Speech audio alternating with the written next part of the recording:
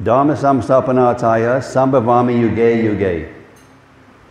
This is the principles of religion to come to re-establish. Krishna comes to re-establish the principles of religion millennium after millennium. In Kunti, when Krishna was about to leave, she was in all kinds of anxiety, and she gave many beautiful prayers to Lord Krishna. One of the prayers, or one of the parts of the prayers, is very important for cow protection, and interestingly, very, very connected to this verse.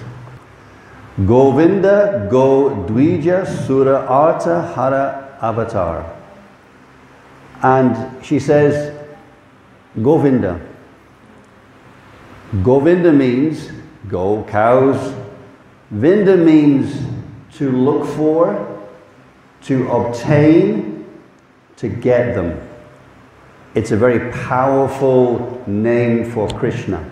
On a practical level, if you're out herding your cows on the hillside here, like Govardhan Hill, and a cow is missing, then you will not stop until you find that cow, obtain that cow, and bring that cow back to the Goshala. That's the dynamics of Krishna's name, Govinda. Another aspect of understanding the name of Govinda is very applicable to us, and particularly our mission in coming here and the other Goshalas. As Govinda Dasas or Dasis, we should also try to emulate that spirit by helping get cows, find cows, and bring those cows into Krishna's care. Then she says, Go, Dvija, Sura, cows, Brahmanas, demigods. Cows, Brahmanas, demigods. Interconnected. Cows, Brahmanas, demigods. The same association. In other words, a cow is not like a goat, or a dog, or a monkey, or a giraffe. It has a very specific quality that is divine. So all cows, every single cow, those that are in the hands of devotees or those that are in the hands of non-devotees, they're all cows.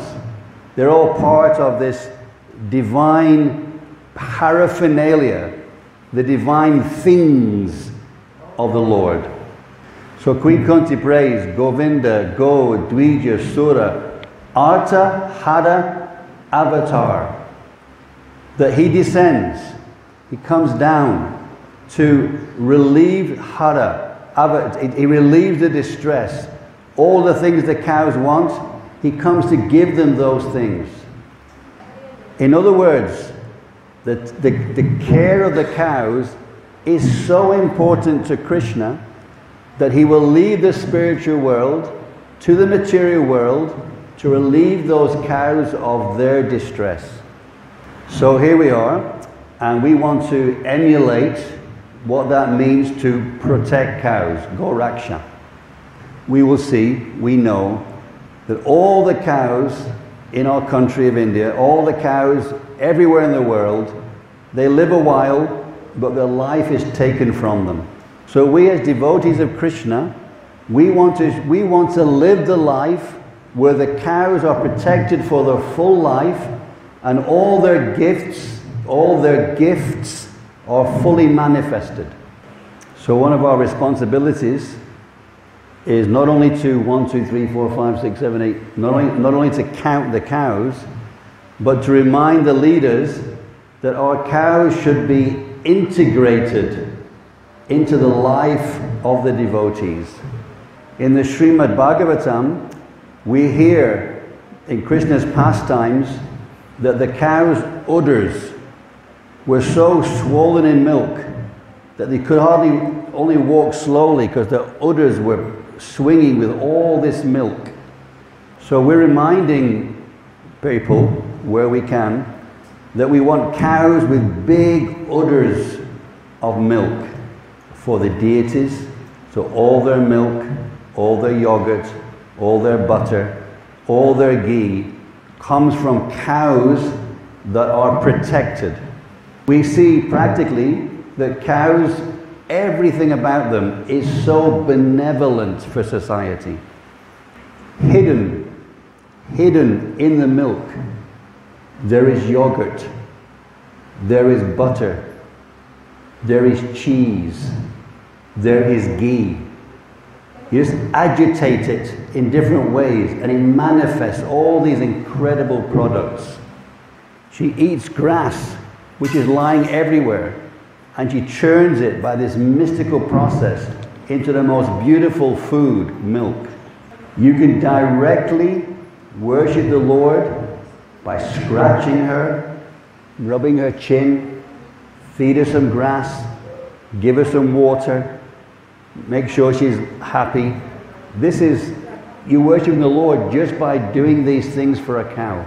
Her cow dung, her manure, her urine, it's fertilization for the plants, for agriculture. It also has medicinal properties. The tail. Just by waving the tail of a cow, you can ward off all troubles of the universe. Also, we experience peace of mind. You go to the cows, you're with the cows, you feel happy inside. So everything about the cow is just so benevolent for society.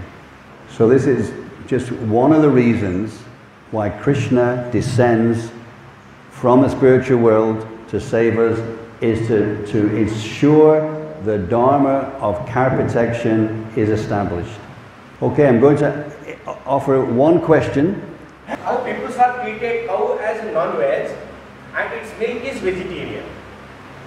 Well, Lord Chaitanya, he told the Chandkazi that if you kill the cow, you'll have to suffer for as long as there are hairs on the body of the cow. So the cow, in that form, you're going the wrong way. You drink milk, it's food in the mode of goodness. It helps to develop your brain for understanding spiritual things. You're going up. Srila Prabhupada is so creative and ingenious that he says for those who want the cow to eat it, they just wait. They wait a few years. The cow will die. Then you can eat that. And that's not going to hell. It may not be good for your mind, but you're not going to go to hell if you eat a cow like that. Thank you for your thoughtful question. Thank you. Thank you all very much.